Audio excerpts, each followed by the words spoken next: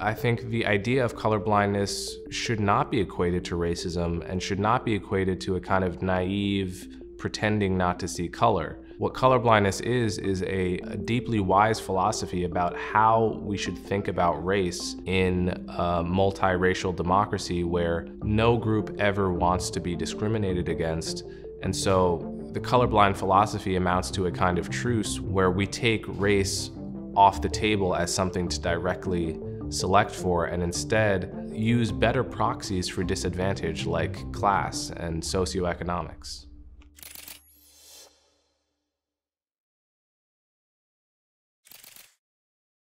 Today on Big Think, we're talking to Coleman Hughes. He's a writer, podcaster, and opinion columnist who specializes in issues related to race, public policy, and applied ethics. Coleman's writing has been featured in outlets such as the New York Times, the Wall Street Journal, and Quillette. He's also the author of the new book, The End of Race Politics: Arguments for a Colorblind America. Coleman Hughes, thank you for coming on Big Think today. Thank you for having me. I'm curious, before getting into sort of the meat of the ideas within the book, why did you decide to write this book?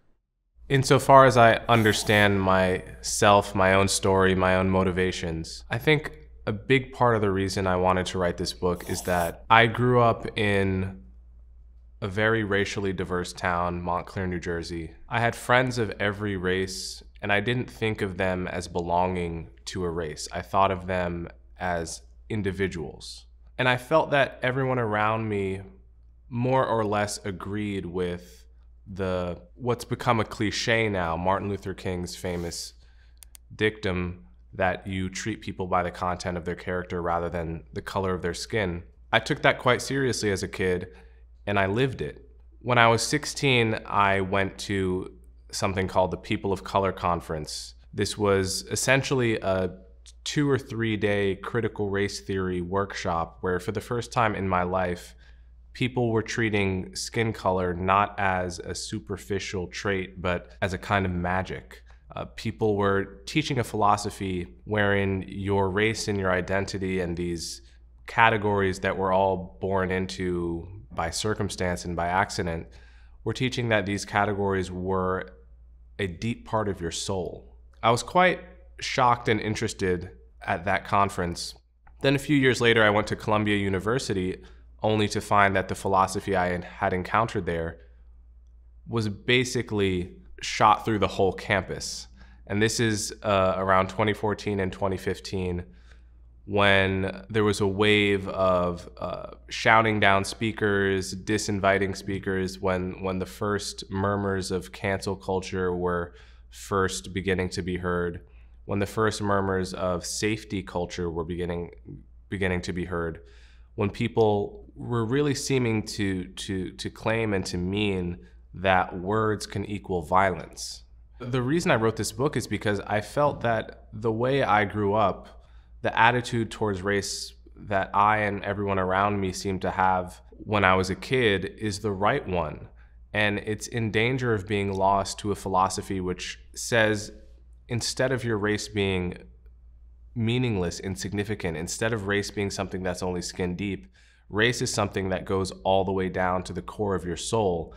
And in extreme cases, it's a philosophy that says we have to teach kids to view themselves as raced beings. So, for example, just this week, the San Francisco Chronicle reported that a mostly Spanish-speaking school in San Francisco has paid a $250,000 to an organization called Woke Kindergarten, which teaches kids about white supremacy. Now keep in mind, these are kids, most of them don't speak English at home, so they need extra help speaking English at school. And their English scores have been declining over the past few years. Their math scores have been declining over the past few years. Yet people have prioritized teaching them about white supremacy, right? Teaching them to view themselves and their other classmates through the lens of race. I think this is incredibly toxic. And insofar as I feel my background, having lived, at least in my childhood, what I perceive to have been Martin Luther King's dream, I want to preserve that wisdom. I want to have a conversation about how do we have more and more kids grow up with that attitude towards race, preserve it for as long as possible, and not poison it with toxic racial essentialist ideas. I'm curious to dig into the idea of race a little bit more. It's a bit of a sticky concept to sort of try to understand. I'm curious, how would you define race?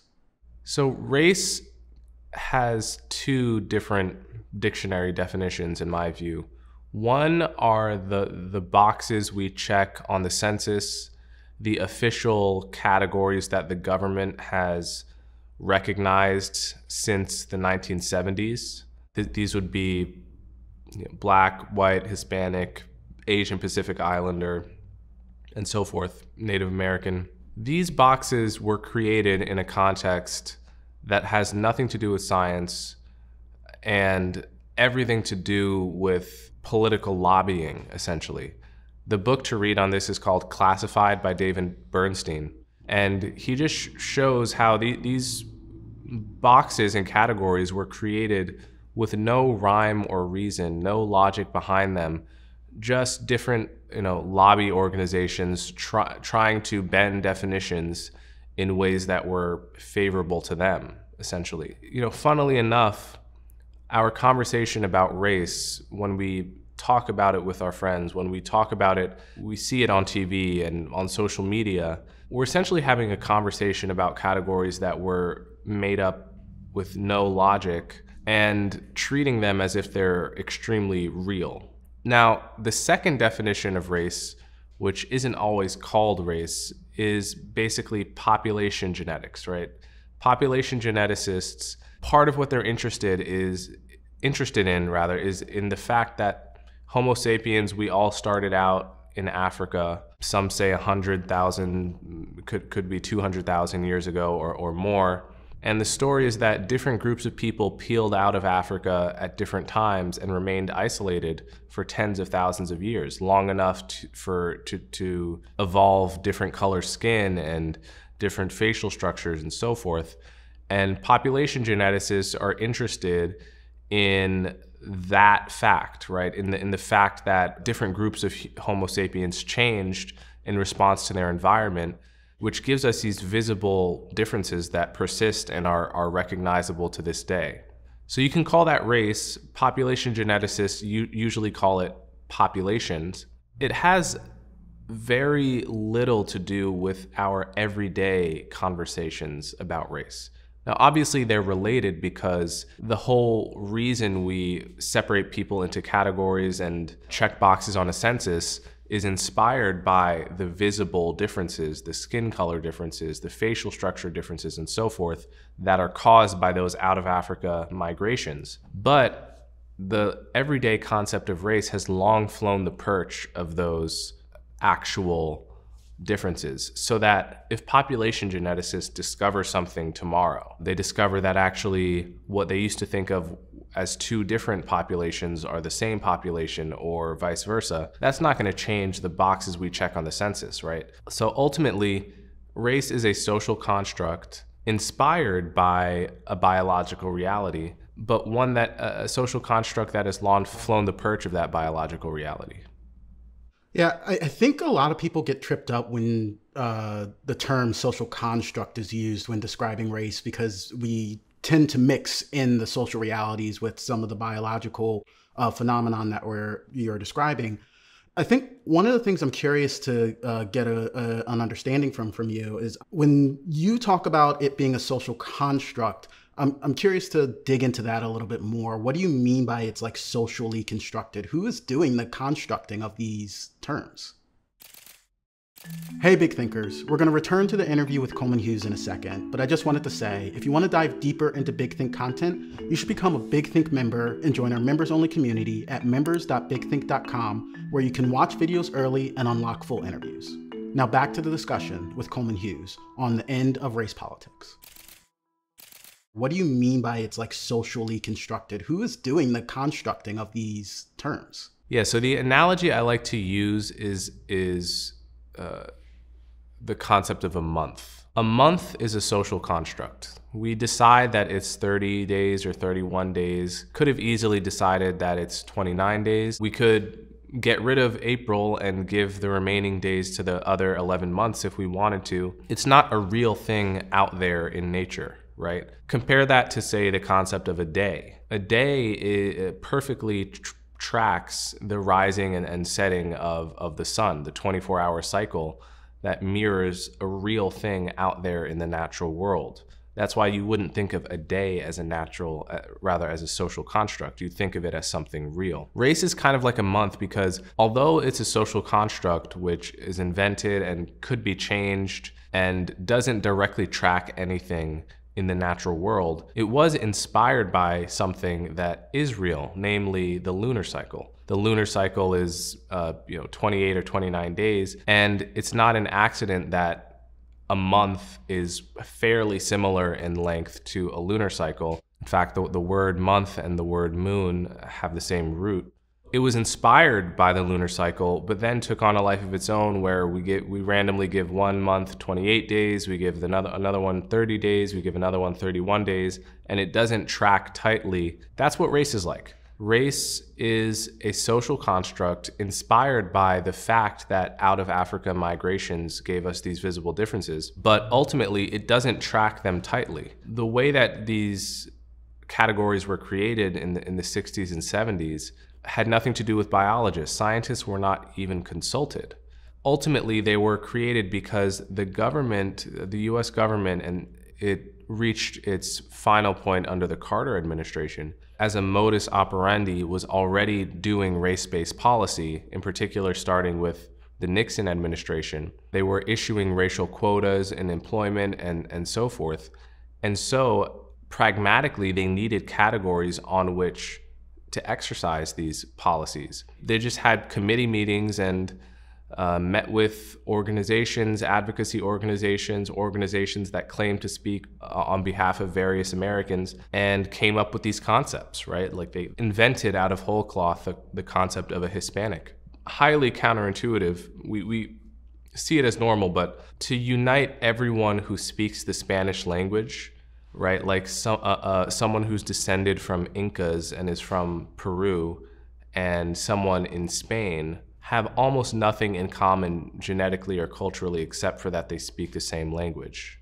And then sometimes Brazilians are included in Hispanic, though they don't speak Spanish, and sometimes they're not included in that. You know, if you grow up on one side of the Pakistan-Afghan border, you're in one category, and if you grow up on the other side of it, you're in a different category, though you might be cousins. This is not the stuff of science. This is the stuff of bureaucracy and drawing sharp lines where sharp lines don't actually exist. That's how these categories came to be, and I think we should all take them a bit less seriously.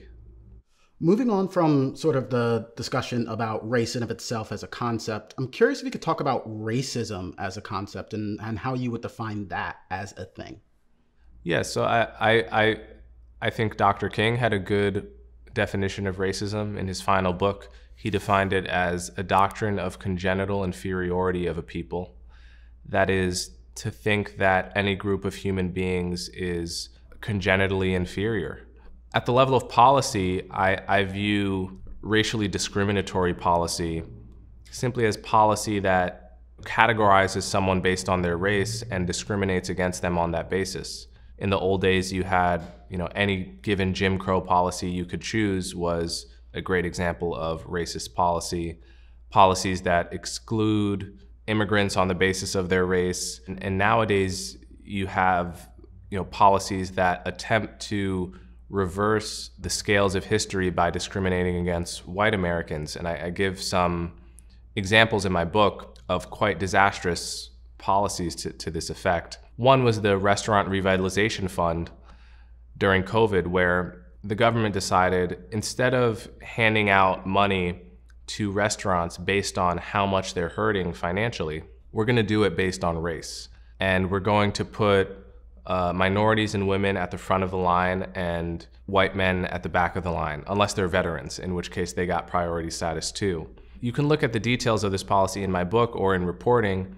What happened is they essentially ran out of money. White men sued. At the end of the day, what you had was they discriminated against thousands of white men, and then because they had to reverse the policy from court order, discriminated against thousands of women and minorities who were promised the money and then unpromised the money and left in the lurch. And the whole resulting policy was just a mess of racial discrimination and madness that could easily have been avoided had they just handed out this emergency financial aid, not on the basis of race or identity, but on the basis of financial need.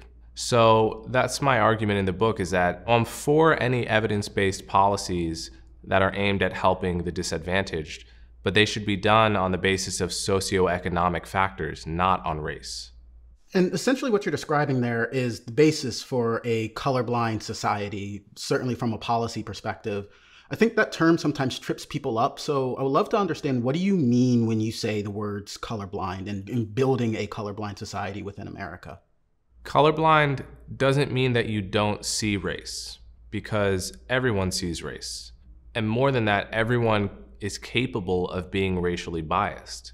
So when I defend colorblindness, I don't mean to defend a kind of naivete about the possibility or the existence of racism. There is racism. When I defend colorblindness, I defend the idea that we should try to treat people without regard to race, both in our personal lives and in our public policy.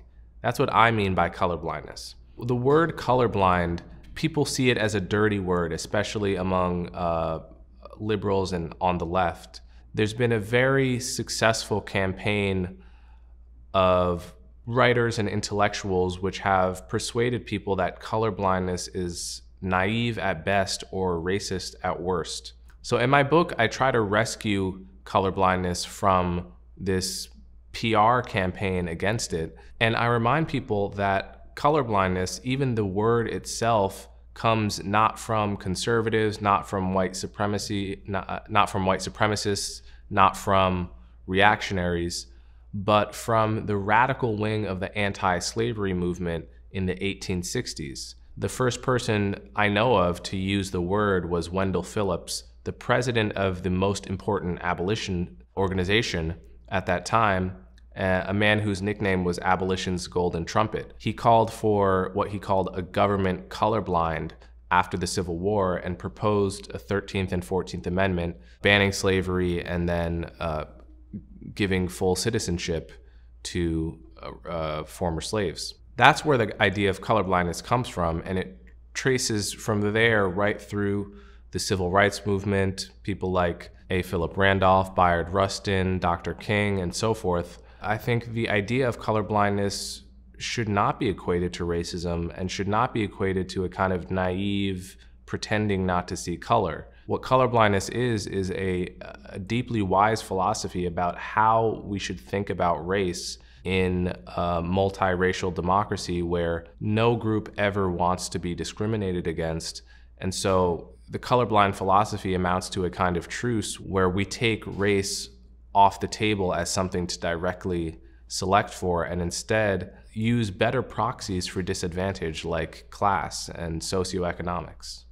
You know, you mentioned Dr. King's book, Where Do We Go From Here, the last book he wrote before he was assassinated. And I read that book too, and he spent a big portion of that book, talking about the Black Power movement that was emerging at that time. And one of his core critiques of it was the branding around the idea of Black Power could certainly be misperceived by people who, the white majority at that time. I'm curious to get your thoughts on, the fact that colorblindness is, for a huge portion of people, perceived in a negative light. Do you think that there is some corollaries or some parallels between just like needing to potentially have a different phrase to promote these ideas? Or do you feel like colorblindness as the term is just important enough to focus on in order to get these ideas through and get people to understand? I thought a lot about what word I wanted to use in this book. And it's not that I loved the word colorblind, but it is that all the alternatives were worse. Post-racial is not something that makes any sense to me. It implies that there's a pre-racial world and a post-racial world, and that time is somehow a variable in what your philosophy should be. Doesn't make any sense to me. Race neutrality is also pretty good, but doesn't quite have the punch. And you're right to say that Dr. King spent a whole chapter of his final book criticizing the Black Power movement, one of his critiques was that they should change their name to Power for Poor People because they focused on race rather than what he thought they should focus on, which was class. Despite that, the Black Power movement was quite successful as a branding slogan. If I can rescue colorblindness from its critics, colorblindness is the word that most people are familiar with. Whether or not they love it or they hate it, they recognize it. Much like people loved and hated Black Power but recognized it. And so I think it's the most useful word to use in this context because people are more likely to know what I'm talking about, and that gets the conversation started. At the end of the day, I think the word colorblindness is rescuable and defensible, and every other word that is a synonym with it gets attacked and smeared for the same reason. Ultimately, the reason people attack these words is because they're attacking the philosophy. So it doesn't matter what word you choose. You should just choose the one that people recognize the most, and that's why I chose colorblindness. And I'm curious to dig into how you think we would build a colorblind society in America. What are some of the steps do you think that we are necessary to take from a policy standpoint, but also just from a social interaction standpoint? Like, how would we actually construct a society that lives up to those philosophical values? From a policy perspective, there are many things that can be done. First, getting rid of race as a category in public policy through executive orders that actually enforce the language of the Civil Rights Act, which is colorblind language. That would be a great step on the policy front. Now, on the interpersonal front, everybody can check their own lives to see if they are doing their best to live by this philosophy, right? I mean, it's possible for everyone to fall short here, and everyone can introspect in their own lives. Am I treating people differently because of the color of their skin, right? This is something that everyone is capable of doing and should interrogate themselves to ensure that they are not doing. And then finally, one of the great hopes of a colorblind society is that among all the problems that children tend to have, for example, children are often selfish until they learn to share. Being racist and caring about race is not a problem that most children are born with. Most children are born with the attitude that they think it's at most kind of interesting and notable that humans come in different colors and shapes and sizes, but they don't ascribe any deeper meaning to those superficial differences until they are taught by adults to do so. So I think one of the most important things we can do is the same way that we protect a child's sexual innocence for as long as possible is to protect children's racial innocence for as long as possible. Get rid of these programs like woke kindergarten that I talked about earlier, which try to get them to think about race, their race and their friend's race as significant from an earlier age, and instead prolong the period where they naturally don't care and don't ascribe meaning to those differences. How much of that do you feel is, imposed by things like schools versus learned patterns and behaviors from their environments? I mean, I feel a lot of the racial ideas and attitudes and learnings people have are things that they pick up as kids just through the environments of which they've grown up, their parents, their friends, their family, and the way those individuals perceive those concepts. And so I'm curious, to create that sort of innocence room that you're aspiring to, how would you do that in a society so vast and with so many social interactions that do, in some sense, revolve around these racial categories that we've constructed? At the end of the day, I think we can't reach into people's homes and make them parent their children differently. If anyone wanted that power, then they shouldn't have it. The lever we do have to pull is how we educate our kids. The lever we have to pull is pre-K curriculum and K through 12 curriculum. I do think those things matter. Kids are quite influenced by the ideas that they're taught by their professors. And so I do think that pulling that lever in the direction of colorblindness, whether it's sufficient, time will tell, but it's certainly what we're able to do. And so I think it matters quite a bit. And I'm curious, you brought up the census earlier. Do you feel like we should remove these categories from efforts like the census or even like crime statistics, for example, are broken down by these categories? Should those be taking off of like official government documents, do you feel? So there are many countries in the world that don't collect racial statistics and in fact have outlawed any attempt to collect them. France is the most famous example. And they do this, for the reason that they feel colorblindness must be a complete philosophy, right down to not checking your race at the census, right? Even if you wanted to study, say, racial disparities in a place like France, you basically couldn't unless you went outside the channels of the government and somehow got your own statistics, right? So, I think that is probably a step too far. As an American, I feel you should be allowed to study whatever you want to study. You should be allowed to collect data on whatever you want to collect data on. And the government shouldn't step in and tell you that you can't collect data on people's race or ethnicity because we've deemed that to be dangerous. Though I support colorblindness and I understand why someone might want to go that far, I don't think that we should violate people's freedom to study what they want to study and collect which data they want to collect. Now, whether the government should collect that data, you can perhaps make a better case. But ultimately, I think people should be able to study the idea of race and racial disparities. And in order to do that, you have to have racial data. In your book, you talked about how, I think it was up until 2013, most Americans thought that, the feelings around, racial progress were in a good place, but it seemed to dip after 2013. Can you talk to me about like what potentially happened that changed the landscape and thus the attitudes around race in America at that time? Yeah, so if you look at poll results from 2012 and 2013, most Americans, Black Americans, most white Americans, and most Hispanic Americans believe that race relations were good. Then in 2013, you see the line just begin to take a nosedive. And by 2021, roughly half of the people that thought race relations were good in 2013 still believed it by 2021. So what you're talking about is one of the biggest setbacks in American race relations in generations. So the question is, what happened? My hypothesis is that really the only theory that makes sense, because you can't blame Obama, you can't blame Trump, the timelines don't match. What happened is that 2013 was the year when a critical mass of Americans got two pieces of technology: camera-enabled smartphones and social media.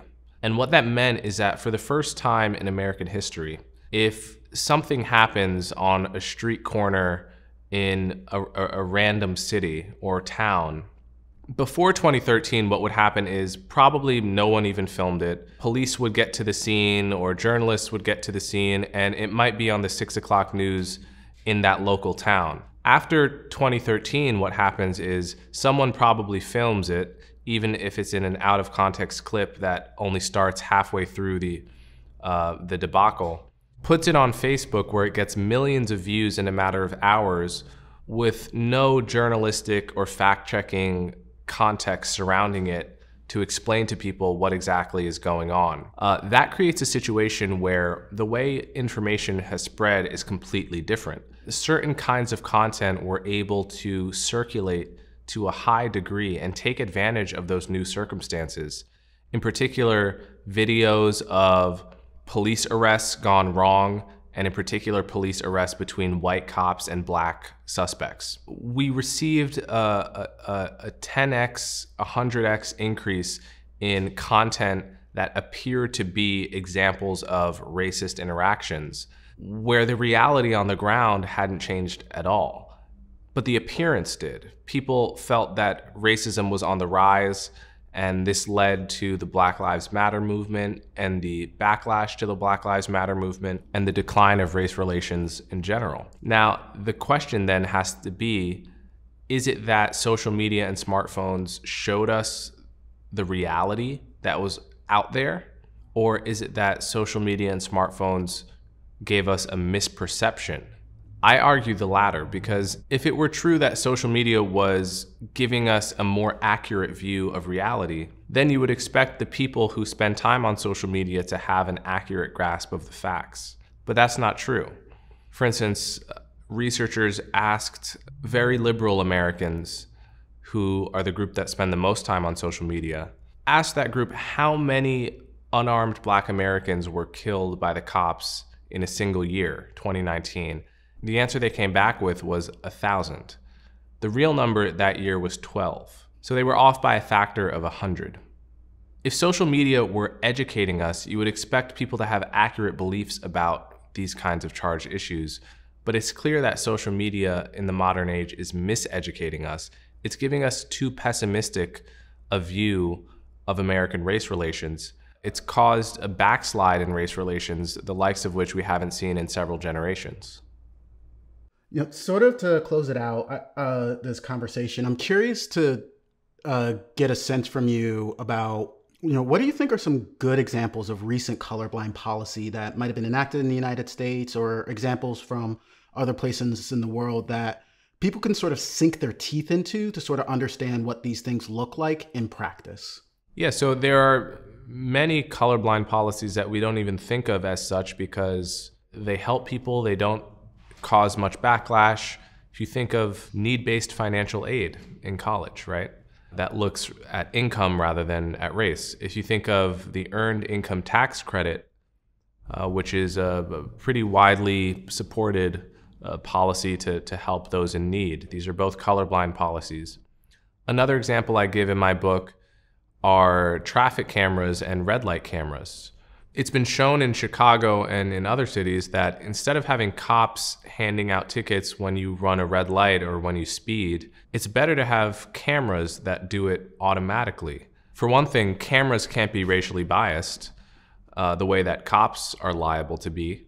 And secondly, you just get rid of all kinds of police-citizen interactions that, whether or not they're racist, can just get nasty, right, and annoying. So this is a great policy. Not only does it get rid of the opportunity for interactions to go left between police and citizens, it also just saves lives, right? It noticeably decreases the amount of speeding in neighborhoods and has been empirically shown to save pedestrian lives as a result. So this is an example of a policy that is, literally enacting a colorblind technology and replacing humans with a colorblind technology, saving lives as a result. Now, some people have opposed these cameras because in the case of Chicago, the result was not ticketing rates that directly matched the racial breakdown of the census. This is something people have to understand is racial disparities and disparities between groups in general are like tumors. They seem very scary, but most of them are benign. There's such a thing as benign disparity, and that's what I talk about in my book. When you have such a successful program like traffic cameras and red light cameras that save lives, take the human cops out of that work, frees them up to do more important work, reduces the potential for human arrests to go left as they sometimes do, and saves that many lives. When you have a policy that effective on so many fronts, you shouldn't get rid of it just because they don't yield equal ticketing rates by race. That example in your book was pretty instructive, and just so folks are aware, the cameras were placed equally throughout the city, regardless of the demographics of the neighborhood, and those specific ticketing instances still occurred. Policies such as that seem like great approaches for things where it's sort of easy to be able to take sort of the potential human bias out of the equation because there's a technological solution that can sort of remove the possibility of human error and judgment or bias and things of that sort. I would love to understand, in terms of places where human judgment is central for the working of a program or a policy, is there any examples of good colorblind approaches that you have discovered that where the humans remain in the loop, so to speak, in terms of the decision-making process?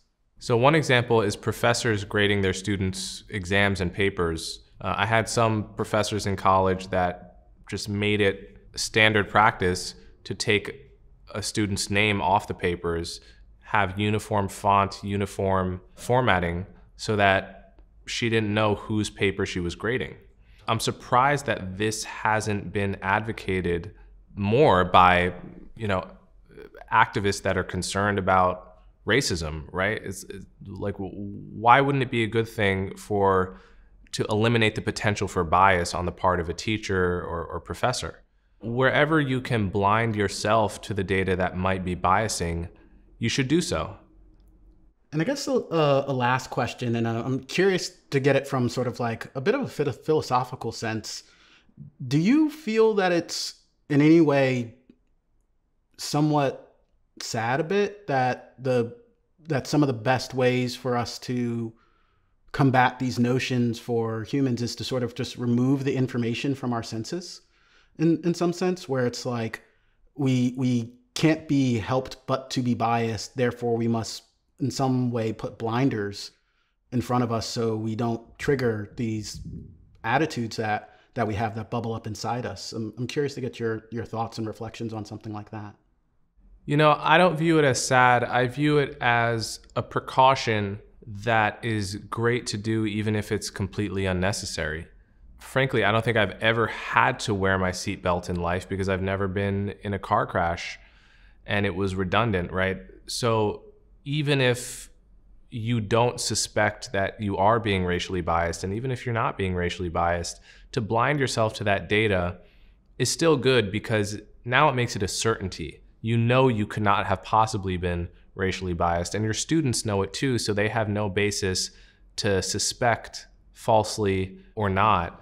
So it just creates an extra layer of trust that prevents suspicion, and it's not tantamount to admitting that you can't help but be racially biased. I just think it's an added layer of precaution there to really solidify the trust between, say, a professor and her class. Coleman Hughes, thank you for being on Big Think today and sharing your thoughts on your latest book and how we would build a colorblind society in America. Thank you for having me.